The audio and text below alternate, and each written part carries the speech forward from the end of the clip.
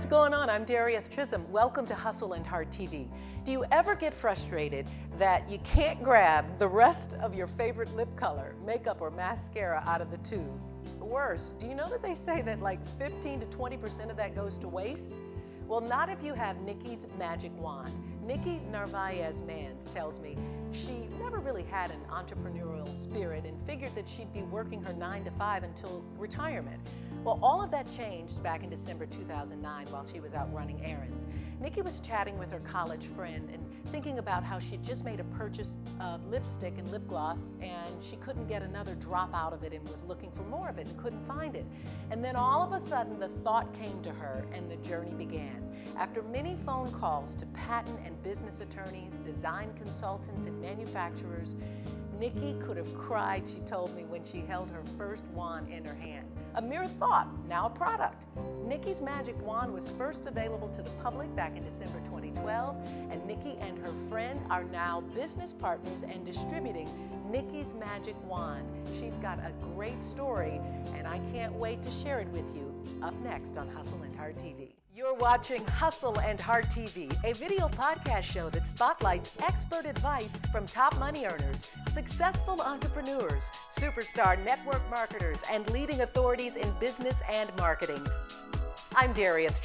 I'm inviting you into my home and I'm bridging my own personal success as an entrepreneur, MLMer, news anchor, and now video podcast show host to help you leverage more tools and resources, make more money, and generate more ways to take action, become a rock star, and love your journey. All right, Nikki, we get to talk all about your magic wand and all of the fun things that are happening for you in business these days. Yes, I'm so excited. Thank you for coming. Thank you for being a part of Hustle and Heart TV. It means the world. I've been following you for some time, and I love what you've been doing with your business. Thank you. So tell us a little bit more about Nikki's magic wand and how you came about creating this cute little device. Thank you. Oh goodness, we're coming up on 2 years now from when the website opened, December 16th. So we're coming up very soon, which is amazing to me. It has been a wild ride. So I guess if we go back, we really need to go back more than 2 years, back to '09. Just being frustrated, like so many other folks, having some kind of tube of makeup. In my particular case, it was a tube of lip gloss, and I had just bought it a couple weeks prior, and I could not get another dropout. That applicator that it came with, I just could not get another dropout. And I was on the phone with a dear friend of mine, and I said, I need to invent something to get this out. Really joking, just kind of making conversation. And she said, you should, and it's called Nikki's Magic Wand, all in the same breath. So wait, she said you should do this. Yes. And it's called Nikki's Magic Wand. Does she hire herself out to work? I mean, like seriously, you start a business idea and put a name to it and you go. It's crazy. Yeah. It's crazy. That's one of my favorite kind of stories because it's so amazing. That never happens, right? You kind of write ideas down of names over and over again. So she had that on the spot. So instead of leaving that sort of at the red light, as people say, I went home and I sketched it up.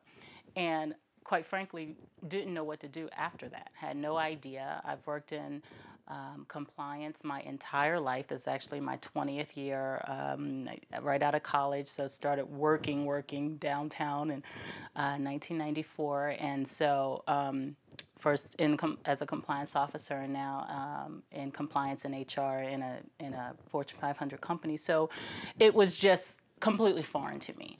And we got online, good old internet, and just said, what can we do? And initially we said, well, we'll get with a licensing company. They sort of said, okay, we'll do everything, we'll fund it, and then we'll own a piece of it at the end. We thought that sounded fine. We didn't know what else to do anyway. So we did that. We submitted it. They did a full evaluation. They really, really loved it. But it just scored just a few points shy of their scale of fully funding it. So it was sort of like, yeah, we liked it, but good luck with it. And we were back at square one. So again, back to the internet and manufacturers, and it just began the process of having to take baby steps. And this is something that I think is important to mention because I talk to a lot of people who tell me they don't get an opportunity to meet very many inventors. And it's very easy to put something down. It's very, very easy, whether it's capital or you've just kind of run out of your knowledge base. It's extremely easy to put it down. And I did in 2010. I really kind of, after we submitted it that January and they said, oh, you know, thanks, but no thanks, I had just become a manager at my job, and I wanted to focus on that. And it was easy to put this down because I didn't know what to do. And a lot of times that's an uncomfortable place. It's a place that a lot of people find themselves when you're trying to figure it out, and you've got this vision of where you want to go and what you want to create, and you hit these stumbling blocks, and then you, as you say, just put it down and think, it's not possible. Right. But clearly that didn't happen for you. No. We decided to pick it up again, and that person who named it, she came on as a business partner, so we've been in this journey together. She's in Atlanta, and picked it up, and I guess the first thing I did was I just went to the internet and said, well, I went to Facebook specifically and said, are any of you patent attorneys? And somebody raised their hand and said, yeah, I'm a patent attorney. So we knew that was one of the first things we had to do. We had to get the idea submitted to the patent office. And so we did do that in 2010. And then there is a time during which it's with the office where you can't talk about it, right? So you have to sort of lay low. But during that time also, shortly after, just one day I typed in manufacturers in Pennsylvania. And no one seemed to have the tool, the machine that I needed to make the small plastic. So this is what it looks like. And so nobody seemed to have, at least in Pennsylvania, the machine that would be required. But there was a referral and a referral and a referral. And I ended up, of course, needing a prototype. So I was told, I called a prototype place, and they said, oh no, you have this all wrong. You need to have it designed first. If you call us up, we don't know what we should make the prototype out of. We don't know how long it is. We don't know how wide it is. And I was thinking, oh, right. Now you have to make the prototype. Yes.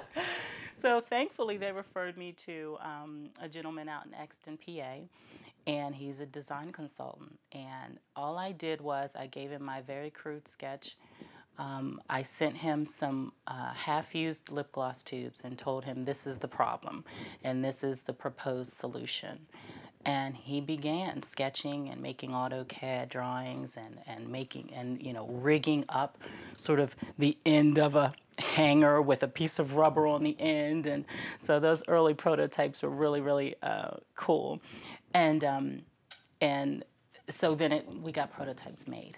He facilitated that, and he started to send them to us, and we started to take a look. And you started then testing, obviously. I love that for you this was very much about trying to solve somebody's problem. Yes. And for anyone watching who has reached what you think is the end of the tube of lipstick or mascara or what have you, but there's more there. Yes. It could be frustrating. You saw that as a problem, and you felt the need to solve that. And right.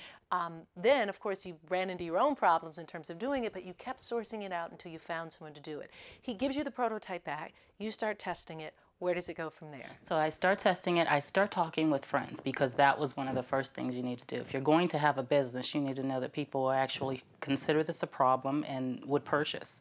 So I wrote up a 25 number questionnaire and just started showing people the wand, letting them look at it, letting them use it, the very, very rough prototype of it, and asking them, what would you pay? Do you have this problem?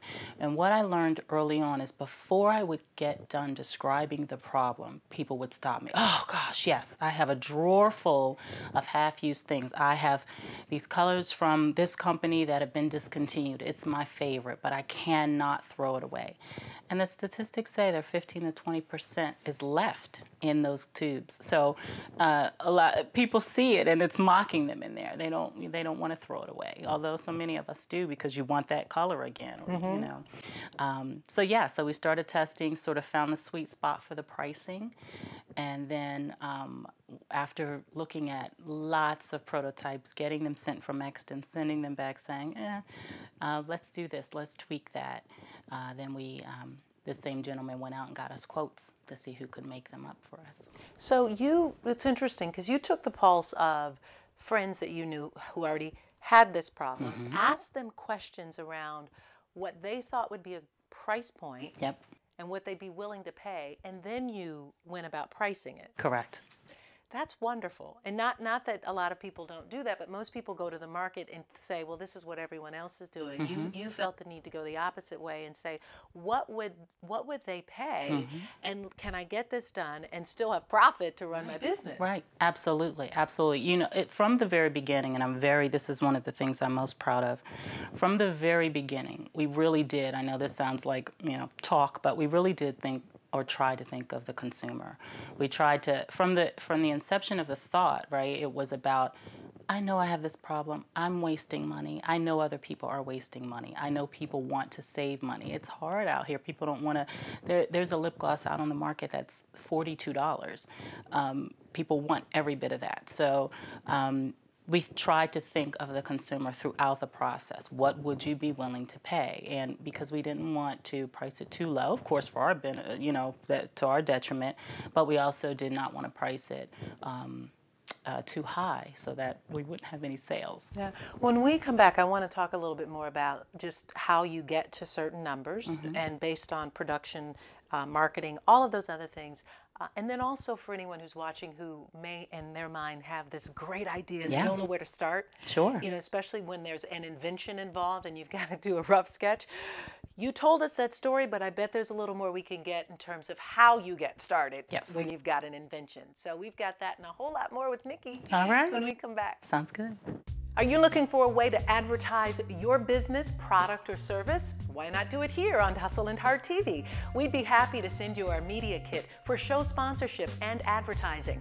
Reach out to us at info@dariethchisholm.com or give us a call at 412-692-1600 and we'll send you a media kit with all the information.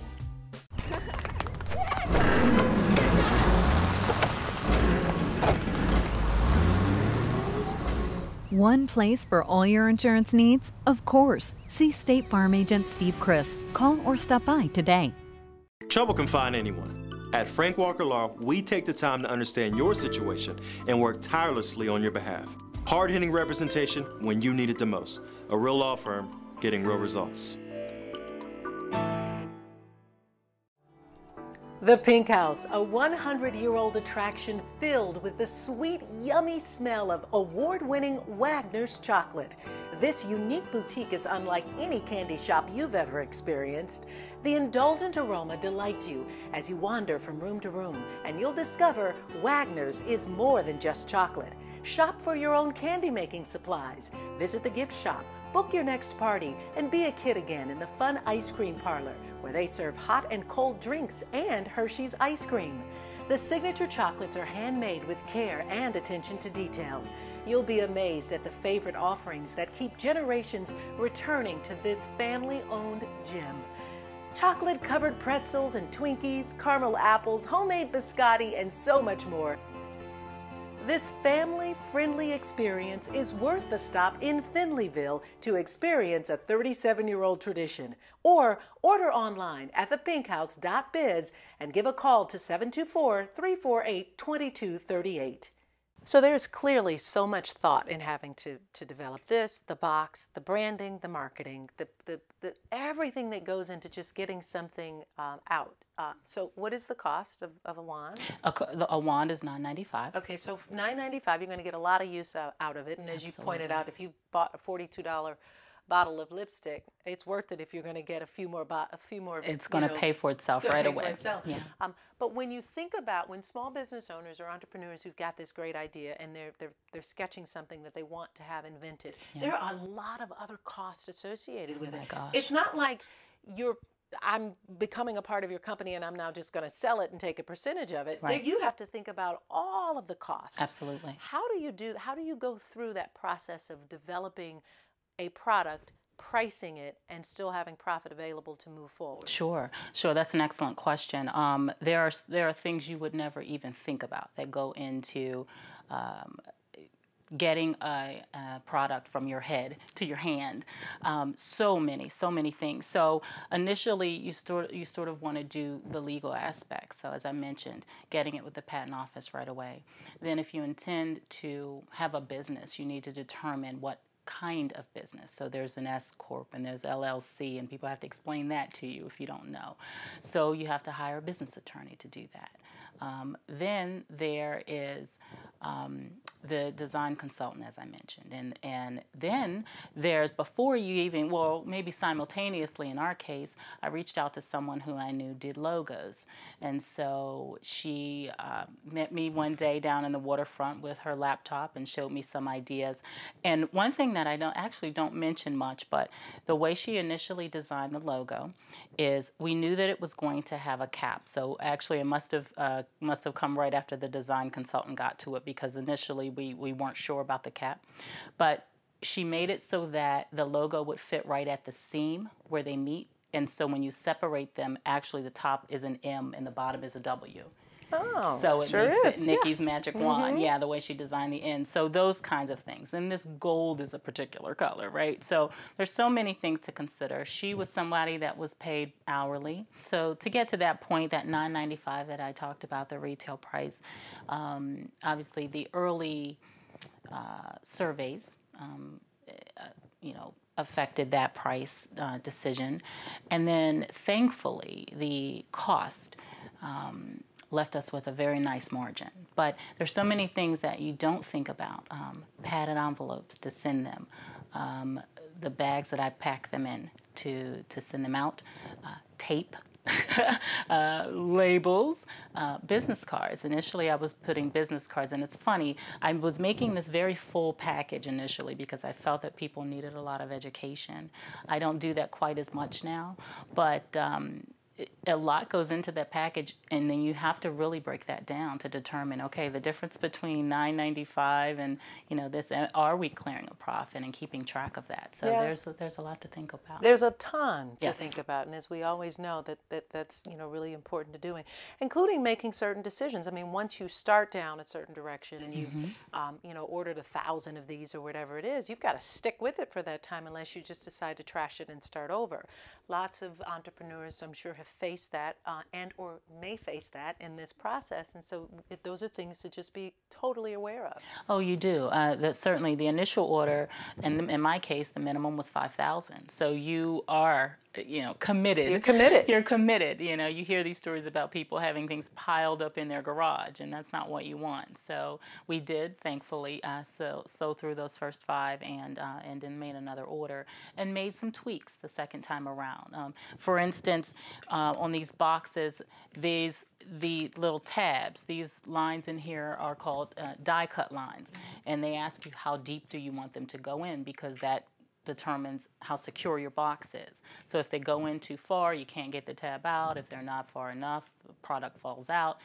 Things I had no knowledge of, barely really understand now, but I had to learn the color of the gold on the box, the font, the size of the box, putting this tab at the top so that it could hang in a drugstore when that time comes, not if, but when.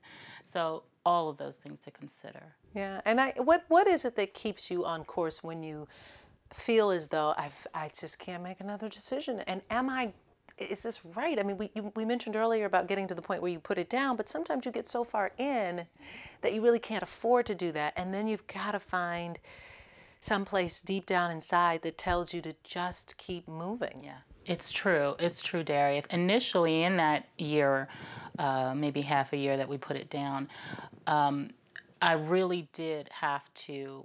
When I picked it back up, I did, because there was that voice, that voice that you hear people talk about, that told me you weren't given this idea for no reason. And whomever you believe in, whatever higher power, I genuinely felt I wasn't granted this idea to let it lay by the wayside, to let someone else make this decision, to let someone else take this ball and run with it. So I kept going back. If it was a baby step, maybe I did something once a week, but I was doing something, and then it became once a day, and then of course multiple times per day. But when you're in too deep, as you mentioned, and your funds are there, and your time is there, and you've had some level of exposure, anything can really come to throw you off. Something's going on with your children. It could be your marriage. It could be if you have a 9-to-5. It could be a sick parent. Plenty of things can come in to really throw you off, and you have to stay focused. This is a whole nother job. I still work a 9-to-5, so a lot of times I want to come home and sit on the couch. I don't, and you have to really force yourself. You have to. I shouldn't make it sound like that because it is a pleasure, but sometimes flicking those channels is very enticing, and you have to stay focused because I know that the idea was given to me for a reason. Yeah, really important point. Building team, having people around you. Clearly you don't do all of this by yourself as much as many entrepreneurs do wear 1,001 hats. I'm sure over time you had to learn to do that. What are some of the aspects that your team plays, and how should people source to do that? Whether they do it full-time, part-time, hire a VA. I mean, let's talk about team building. Yeah, that's a great point. And I tell you, I have to be frank, even 2 years in, I still need a fuller team. It's my business partner and I. Last summer, 13, we had a summer intern. We did not this year. And I tell you, I felt that void. I still during this time, send out every package, manage every order, make the labels. I'm doing that. So that's the trick. But so I do want a team. I do still need someone to manage the social media aspects. I need someone to help me. I need a personal assistant, really. You need a wife. I do. I need a wife. Yeah, a whole bunch of things, my right? gosh, I do. I absolutely do. So yes, so that's the thing. It's a team building is a process for me right now. I really do need the help because I'm finding there are a myriad of things. I make these very long to-do lists, and as most people, get pleasure from crossing things off, and I'm just not crossing them off quite as fast as I would like to. And I know somebody else could help me cross them off faster. Yeah, it is tough when you're at that point, especially if you can really see this and you're trying to build a list and you're trying to figure it out, and oftentimes you know you can't, and you've got to start to reach for help. And, even if it's part-time or something that a family member, a friend, someone that you can hire to assist you in some level, can be so important and not only gratifying for you, but gratifying for them too, because maybe for them they also see where it can go. Exactly. And so when you are thinking about your next level and how you plan to scale, yes, there's going to be a team in place, because we're just going to pray that that's right right. into space, right? Thank So you. we'll I have need that. one. Yes, Yeah. yes. But what does that look like for you? And what does, assuming all of those parts were in place, what does that look like for you? I tell you, the ultimate goal, as I say, is definitely, like Kleenex, like Xerox, household name, definitely a household name. Someone says Nikki's Magic Wand, you know exactly what it is, you know exactly what it does. That is the goal. So initially we did that grassroots, that kind of very organic building with Facebook and blogging, and we still do that, and Twitter and Pinterest and Instagram. But it's figuring out, how to continue to grow, whether that's, PR, whether it's ads. And so that ultimate picture with that full team in place will include multiple retail establishments, big chains, small boutiques, but, chic spots, salons, spas, those kinds of retail establishments where we are on the shelves. Right next to the tube of lipstick and yes, mascara, right? Absolutely, Yeah. absolutely, yeah. So that's the big goal. Also, in addition to that, a lot of times we get the request for a longer one. lotions, shampoos, things to get those kinds of things out.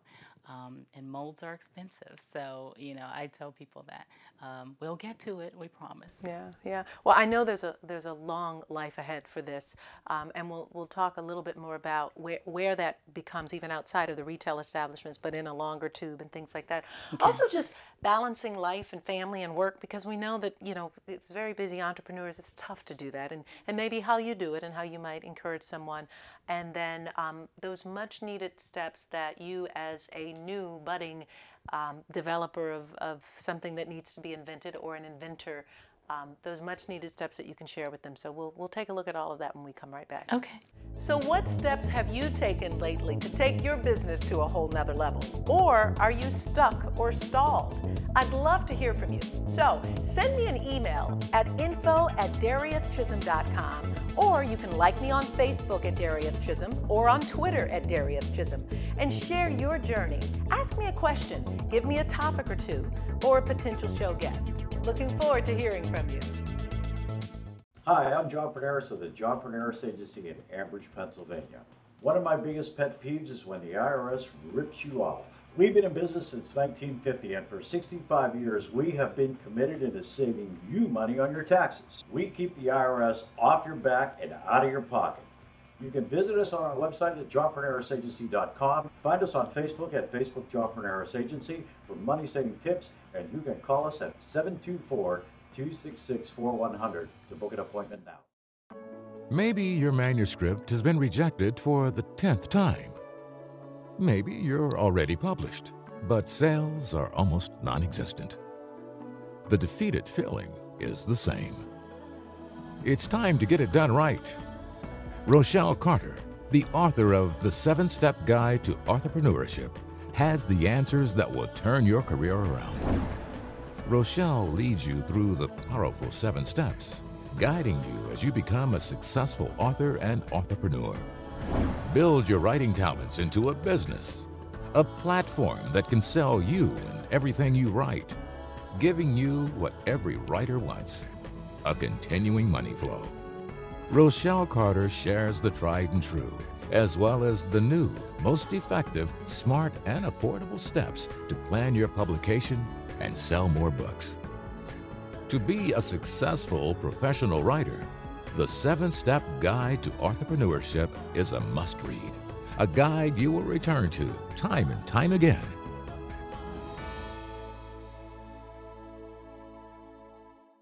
Hello, I'm Dr. Shelley Hibsky, the president of Inspiring Lives LLC and a professor at Robert Morris University. And you're watching Hustle and Heart TV. All right, so for all of you budding inventors who have all of these fabulous ideas and sketches and things in your head about, wanting to take, whatever it is that you're dreaming of and actually turn it into a product of any sort, what would you tell them would be good first steps for them? And we did already talk about the legal aspects and things like that, but beyond that. Yeah, sure.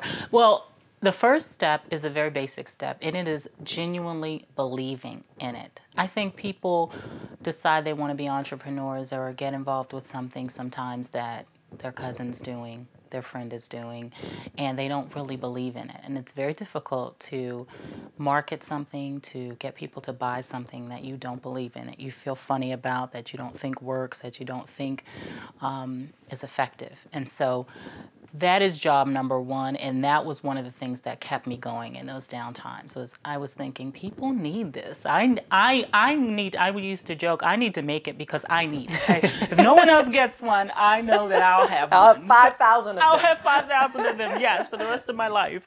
You have to believe in it initially. And capital's a tough thing because a lot of times there's no, you make what you make or you save what you save, and a lot of people don't have additional options. We were fortunate in that we had some options, some financial options that allowed us to go forward, because we're talking multiple thousands of dollars for all aspects, for the manufacturing, for the design, for the attorneys, just every aspect of it. Every corner you turn, somebody had their hand out for a couple $1,000s, and we were like, yeah. So that's tough, but I will say this, people spend things like, this is, practical advice, but people spend things like a new couch, or they'll buy a new couch with their income tax return or something. If it's important to you, maybe, you know, dress up the old couch and take that money and start the process. You know, pay somebody to sketch it up for you. Maybe make your website. If you have a service kind of industry, then enhance your skills. Make sure, you know, your plan is tight.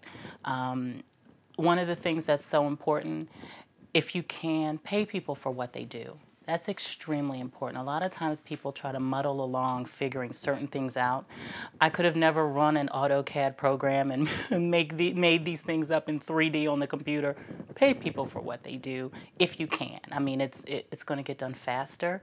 It's going to be done more professionally, potentially, and you'll get further that way. So stay focused, and you need to carve out the time. I'm one of those old school planners. You know, we all have these smartphones, but I get out the paper and the pencil, and I write down exactly what I need to do. I print out a calendar, and I write a task on it, multiple tasks on each day, to stay on track. And so. Yeah, I'm a tablet girl. I write lists, things on pieces of paper, and stuff. I'm also a pile and a filer, so that makes things even more crazy. But there's something to be said about creating the action plan, not necessarily on the phone, but just the old-fashioned way, I guess, if you will. Not that the other way doesn't work, because clearly there are a lot of successful people who are able to do it that way. Yes. So I totally understand that.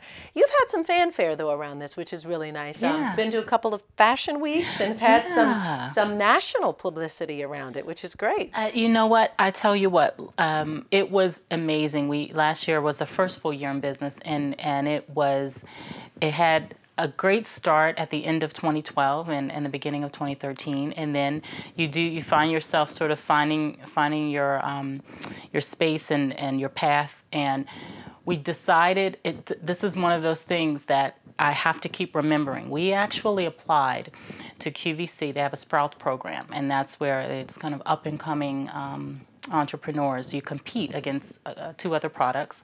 Whoever gets the most votes wins a purchase order with QVC.com. And we applied twice, once in 2012, and quite frankly, I have to chuckle at my application because the wand wasn't even made. They were asking me questions. What's the wholesale price? I was like, I don't know. So I wasn't at all surprised they rejected that application. But we then applied another time, mid-2013, and they also quickly no. Unbeknownst to me, my summer intern applied for us about a week after I had applied and got a rejection. And I don't know what he wrote, but they took it, and we actually went up against the other 2 products August 31st, and we won. Yay. Yes. So we won a purchase order, and we've sold out there. We went to Fashion Week, which was amazing. We were in the celebrity gifting suite, and gave wands to celebrities, to the press, and something that's very important that we were told by the Institute of Entrepreneurial Excellence. They're a group out of the University of Pittsburgh that works with small businesses. They said, don't ever give a wand away, or rarely give a wand away without getting information to follow up. And so it did not matter. We were asking celebrities for their personal emails. We were asking the press, and many of them gave them to us. We said, we just want to check with you and see how you like it. And then the press, we were following up to make requests for stories and features, and a great deal of them did that. So it was an awesome experience, and we had an opportunity to see a fashion show. Someone just came through the suite and said, what are you girls doing tonight? And we said, going home, resting our feet from standing in the suite all day. And they said, no, come to this fashion show. So last year was amazing. That is wonderful. Was amazing. What does 2015 look like for you? Oh, wow. I tell you, 2015 is going to be, and 2014 was great as well. It didn't sort of have that, the Fashion Week QVC fanfare, but it moved at a nice steady pace. 2015, we want to turn up the heat. We definitely want to turn up the heat. We want to get some. We were fortunate to get in Real Simple and Allure features there, and so we want to get more big glossy press. We've had some TV features which were nice, and so we want more of that. But we're desperate to get on these shelves. Ulta shelves, the Dwayne Reeds, the Walgreens, the Sephora's. That's the goal. So that's our plan for 2015. And how do you plan to do that and balance family? I mean, you've got family, you've got other life, you have a full-time job. I mean, how do you keep it all organized and balanced? Yeah, that is the trick, Darieth. And I think I'm really going to have to take a hard, cold look at the budget and really try to figure out a way to build that team, at least to add a team member, because it's extremely difficult to do. I don't have any plans, at least in 2014, to step away from my job. I have 2 children and now actually a new grandson. So there are a lot of responsibilities, and there's a lot to think about and do. And so I'm going to have to get some help, whether it's with social media, whether it's applying, to Ulta and to Sephora for me, somebody to help me in those times when I can't be right there. This is a very simple but yet useful tool for people, and for you, it's just literally just pull it right out, stick it into where tube of lipstick, mascara, what have you, and use it. Can be used over and over again. Correct. But a lifesaver for many people. Give us, if you will, 2 simple points that people can take away from with this show. Okay. We like to wrap with something called our hustle tip and our heart tip. Okay. And it's your opportunity to drill this down to 2 simple things. Oh, wow. What would you tell someone as a hustle tip in terms of just working hard and Yeah. staying with it, and the heart around loving what you do? Sure. I think the hustle tip is you don't have the same, well, we all have the same 24 hours, but you absolutely have to view yours in a different way. If you have to fill orders at 5 o'clock in the morning, or you have to fill them at midnight, then that's what you have to do. And hopefully you're doing it with pleasure. Hopefully you're doing it knowing that it's for a greater good. It's hard. You're tired, but people don't, get ahead sitting on the couch and flicking channels. Like, it is enticing, but you just don't. The heart tip, one thing that's extremely important is being thankful and giving back. From the very first one I ever sent in the mail, I have written a handwritten thank you note, and I do to this day. Every single order, I write a handwritten note and thank people for their order. So I'm grateful, I'm thankful. I just ordered thank you cards that say, without you, there is no us. I believe that. And we give back. We had a 12 months of giving program this year. We supported children with autism, veterans, the homeless. It is not just about turning a buck. It is about doing good. If I have Nikki's magic wand and I'm saying that I want to spread the word of this company, this product, then that affords me the opportunity to get into some places and give back. And that's important to us. We appreciate other people's help with the product, being supportive of it, and we want to give back. And here's an update. Nikki tells me that her product is now once again on QVC. So that is pretty powerful that she gets another run on QVC. I'm so proud of you, Nikki. Congratulations. And here's another thing to keep in mind. If you've got a business idea, some thought that, this product that you've been dreaming up could become a reality, go for it. You never know whose hands it's going to end up in. Hey, it's Tam Michelle with Tie the Knot Tuesday here at the Pittsburgh Marriott City Center, where we take care of all of your event and meeting needs brilliantly. So today we're going to talk about welcoming your guests. So you'll have a lot of guests who will stay overnight with us here at the hotel. What nice way to greet them than buy a welcome bag, whether it's a survival kit for the day after, or introducing them to Pittsburgh hotspots, or even leaving them the itinerary of what's going on for the weekend. Welcome your guests with style. For your wedding and event needs, like us on Facebook at the Pittsburgh Marriott City Center and call us at 412-918-1373 and ask for me, Tam Michelle. Keep smiling.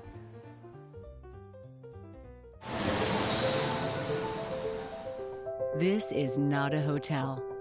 It's an idea that travel should be brilliant. Because it's not only about where you're staying, it's about where you're going. The promise of spaces far beyond your imagination. We're here to advance the art of hosting, so you can make the most of your journey. Pittsburgh Marriott City Center. Travel brilliantly. Join Clariton police officer and community leader James Cusack on the next episode of Hustle and Heart TV.